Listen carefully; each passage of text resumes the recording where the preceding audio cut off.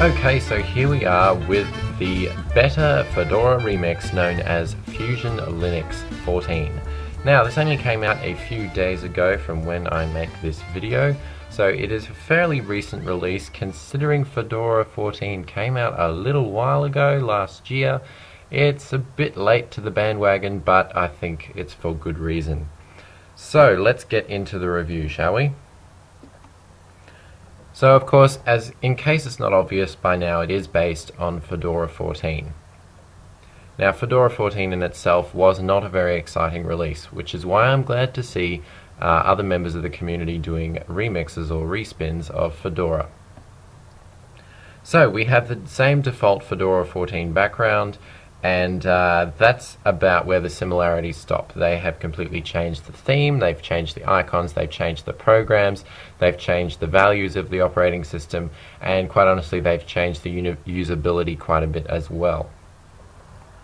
So first of all, look and feel. I know you guys sometimes get bored of hearing this, but it's a fairly stock standard theme, but it's not as stock standard as what comes with Fedora 14. So yeah, the theme is we're using Comp's Fusion window borders here, as you can probably recognize. It looks similar to the Sabian GNOME edition that we looked at. And as far as the backgrounds are concerned, they've got a pretty nice assortment of backgrounds here. I think most of them are from Fedora 14, and you can see there's a lot of nature ones as well as some fantasy ones, but I think they've also added some ones specific to Fusion Linux 14. Now, I will have one small complaint about look and feel, and that is the fonts. The fonts look a tiny bit dodgy. I'm not sure, but I think it's because they have not installed the libfree type 6 package, which gives you those smoother fonts. Some distros like to leave that out due to licensing issues, but most main distros like Ubuntu and Linux Mint generally include them. But you can see here the subpixel smoothing is not as good as some that I've seen, so that is a bit of a knock against it, but quite honestly I don't think you're going to notice it, so it's not that big of a deal. Now, Fusion Linux gets most of its inspiration from Linux Mint, so in some senses it is kind of like the Linux Mint of Fedora. So of course we have the Mint menu. Now over here we have of course the Places menu, we've got the System menu and the Favorites, just like you've all seen in Linux Mint, so it's not that hard to adjust to. I would definitely recommend, if you're looking to sort of dip your toe in the water of an RPM based distro but you're not quite comfortable with going something as serious as OpenSUSE or Fedora, I suggest you give Fusion Linux a go, and you'll see why hopefully by the time I've finished doing this video. Okay, so pre-installed applications we're just going to go quickly through, because again, pre-installed applications is not everything, but in this distro it actually makes up a good percentage of it. Alright, so first accessories. We've got all the standard stuff here. Firelight is different. You have a disk usage analyzer here where it can tell you exactly how much disk space you've used. You've also got gedit, GnomeDo, Crusader, which is a twin panel file manager. GnomeDo, we all know what that is. Language translator, redshift color temperature adjustment tool, which is pretty handy actually. That's a Fedora specific tool, I believe. We've got Shutter, which is the screen capture, and we've got Tracker Search tool and the handwritten notes tool, which is Zernal. Don't ask me how you pronounce that. The rest is stock standard GNOME, but it's good to see some useful utilities in there. Under Education, we have the Stellarium Night Sky Viewer, and this is a wonderful application, and quite honestly, I used to use this a lot when I first started out. You can configure where you live, etc., etc., so you can observe the night sky, so it's very handy. We also have the desktop globe, which is marble, which we've all seen that before, so I'm not going to bother. Under games, we have a lot of games here, and that's one thing I'm going to say about Fusion Linux. It seems to be able to pack an awful lot of applications in for only a 1.67 gig download, so I was pretty impressed with that actually. So we've got Abe's Amazing Adventure, we've got Alien Blaster, Blob Wars, Chromium BSU, Critical Mass, Foo Billard, FreeCiv Server, Frozen Bubble, Galaxium, Kobo Deluxe, Maelstrom, Numpty Physics, Play on Linux, which of course is the wine wrapper, T-Worlds, and Wine Mine. That is a lot of games.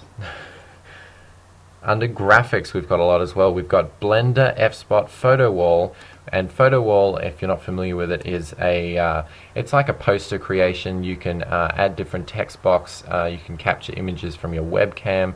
You can do text on a curved line. It's actually a pretty awesome application. I believe it's a KDE application, so you'll kind of notice a few of the KDE icons up the top here. But yes, interesting inclusion. This is not an application I've seen before, and quite honestly, there have been a few applications that I've noticed in this distro that I haven't noticed elsewhere, so it's good to see something different every once in a while. Back under graphics, we have, of course, the GIMP. We have Inkscape. We've got MyPaint, PhotoPrint, Scribus, Simple Scan, and Vuenoir. Vuenoir, of course, being the image viewer, and Inkscape, of course, being the vector graphics. We also have MyPaint, which is another very good painting application. It's pretty much an organic painting simulator, much like Corel's offerings. Yeah, that you've got all sorts of brushes here that you can use. And I know a particular artist who does most of her work through MyPaint, so it's actually been quite a draw card for her. You can see they've got all sorts of different types of brushes that you can use. You can change the different color.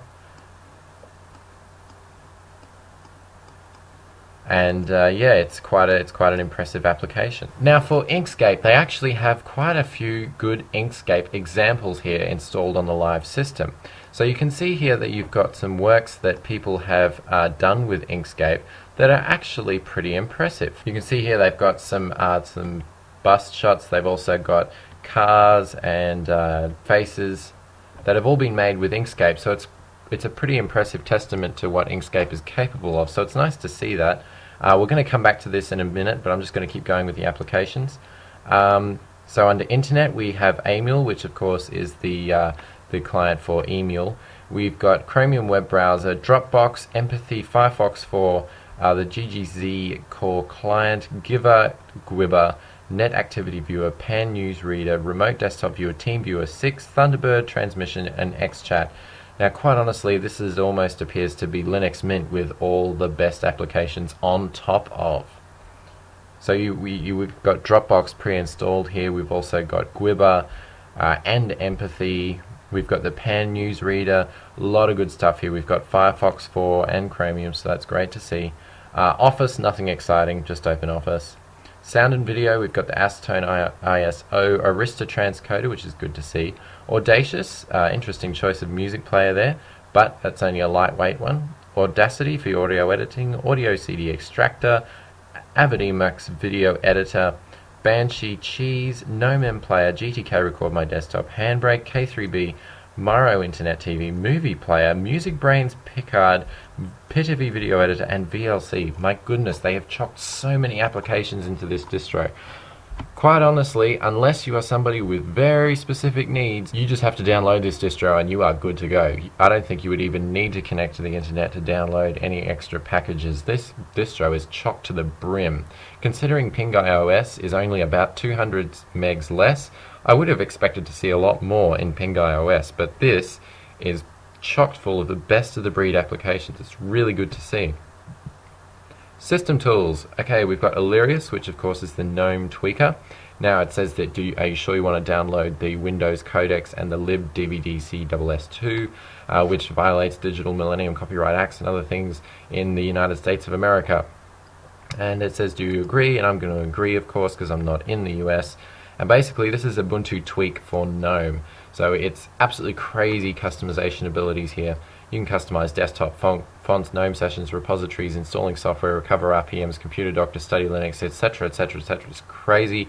Any level of configuration you want to do here with GNOME or with the user space in general, you can pretty much do with Illyrius, or however it is you want to say it. So we've also got our configuration editor, disk usage analyzer, disk utility, Dolphin, which is interesting because it's KDE. We've also got the Fedora Live USB creator, Fedora Plus, which of course is the script for installing extra applications.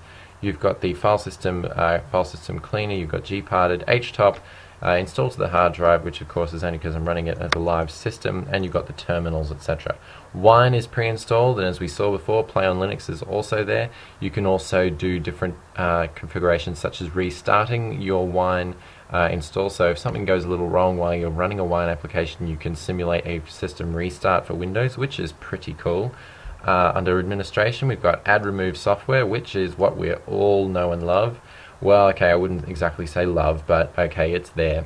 Software sources, you can configure the software sources. Software update, you can do the same. And quite honestly, these are the same tools that Ubuntu uses, so it's good to see that they're sticking with stuff that works and not making it too complicated.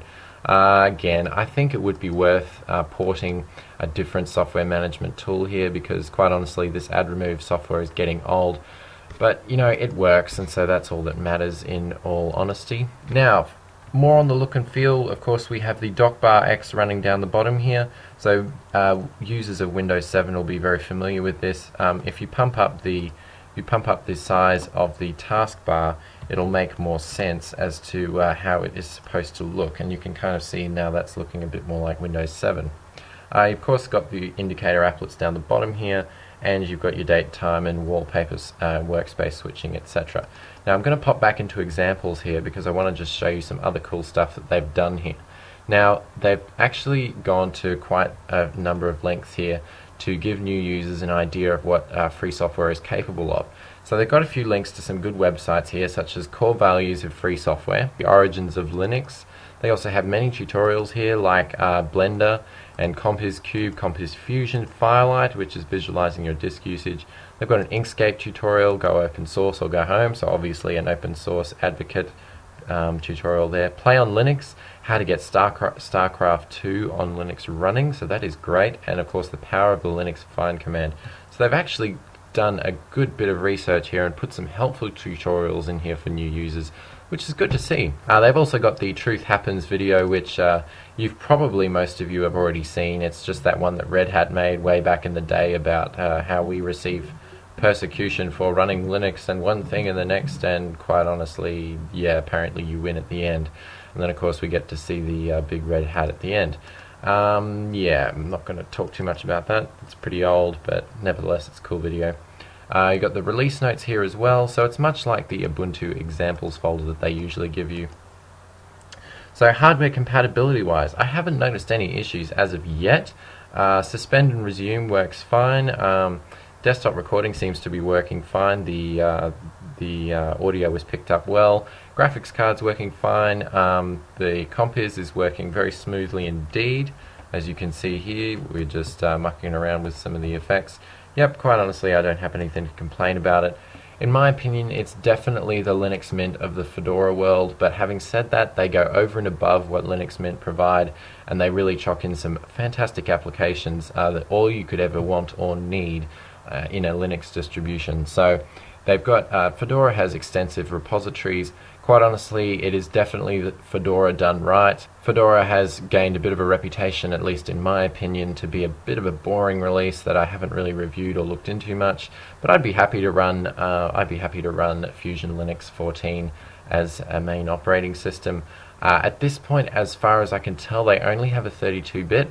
I will look into that more, but I'm pretty sure they only have a 32-bit at this point. Whether they release a 64-bit is yet to be seen.